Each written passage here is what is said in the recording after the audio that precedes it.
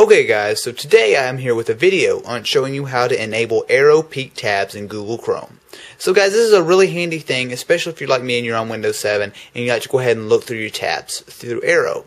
So guys, to show you what I mean, let me go ahead and just show you a normal Google Chrome window. So you guys, as you can see, I have 3 tabs up, but if I hover over the bottom, over the arrow, it's only going to show me the window. It won't show me the individual tabs. Well guys, there's a very simple way to go ahead and make it where it will show you the tabs, okay? So the first thing you have to do though is close the browser. And you actually might want to check in Task Manager to make sure it is totally closed. So once you've done that, create a Google Chrome shortcut on your browser. on your desktop. It can be any of the builds. It can be stable, beta, or developer build. It doesn't matter. So guys, go ahead and right click it and come down to properties. Now guys, in the target, you will need to go ahead and add something. So just tab over, make sure not to delete it or anything.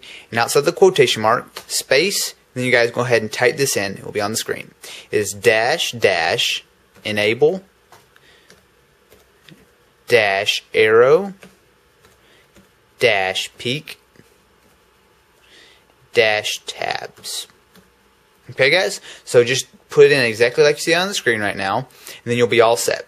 So just go ahead and hit apply, then hit OK.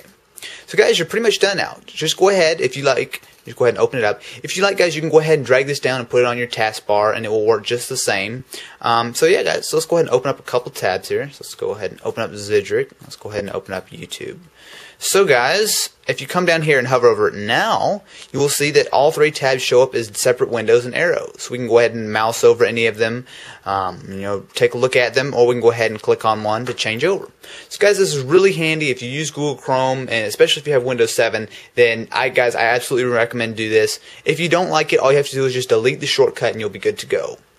Anyway guys, thanks for watching.